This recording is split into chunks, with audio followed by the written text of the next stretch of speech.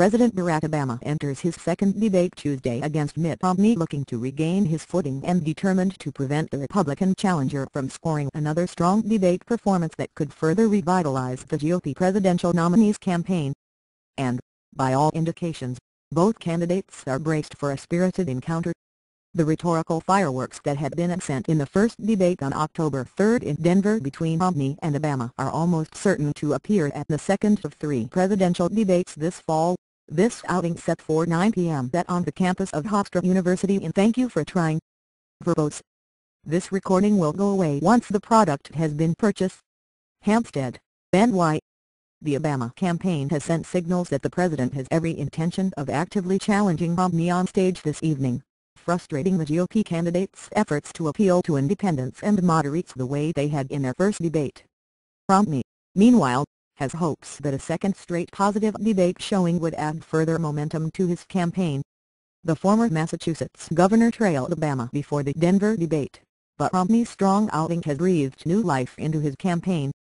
A slew of national and state-level polls that have shown the tighter race for the White House. Thank you for trying. Verbose. This recording will go away once the product has been purchased. In the 13 days since the first debate, with Romney pulling even, or even ahead, of Obama in some polling. I know no debate is ever the same and it's going to be fun to watch, maybe more fun for you than for me, Ann Romney said Monday in Pennsylvania about her husband's preparations for the second debate. But one thing I know for sure, Mitt's prepared, Mitt's confident. Mitt's got a good presence about him, and Mitt's running because he believes in America. The Romney resurgence and Democratic hand-wringing about Thank You for Trying. Verbose. This recording will go away once the product has been purchased. The president's low-wattage performance in the first debate had prompted a shift in Obama's attack. Democrats almost universally hope for and expect a five-star performance by the president on Tuesday, a shift in strategy that has been telegraphed by the Obama campaign.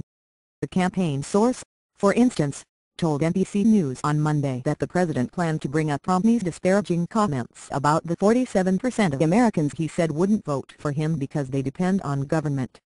Obama declined to use this and other potent cudgels against Romney in the first debate. I think he's going. Thank you for trying. Verbose.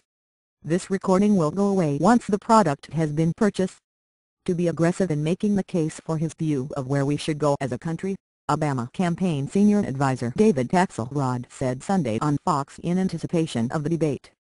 I mean, we saw Governor Romney sort of seriously walk away from his own proposals and certainly the president is going to be willing to challenge him on it, as we saw the vice president challenge Paul Ryan. The potential for a contentious showdown on national television could transform the second debate into another turning point in the 2012 campaign. Romney and Obama. Thank you for trying. Verbose.